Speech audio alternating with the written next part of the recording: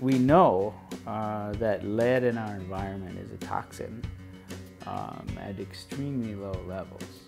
Lead-free solder is an alloy that myself and several others of us on the team here at Ames Lab developed about now 15 years ago. And it is used to replace a type of solder that was in use for about 5,000 years. You know, it's very widespread. Video cameras, cell phones, personal computers, anything that you buy in an electronics store. It looks the same, it bends the same, and it is very, and that's actually part of the whole ability to get it accepted into common use.